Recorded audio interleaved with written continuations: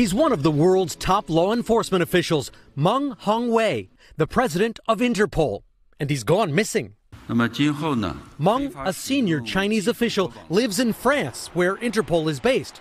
Tonight, French authorities have opened an investigation, but insist he did not disappear on French soil. Meng's wife first reported she hadn't heard from him since he left late last month on a trip to China. Tonight, Chinese media report that Meng is under investigation in China and was taken away as soon as he landed in the country. It's unclear where he is now. It's not the first time a prominent Chinese national has disappeared.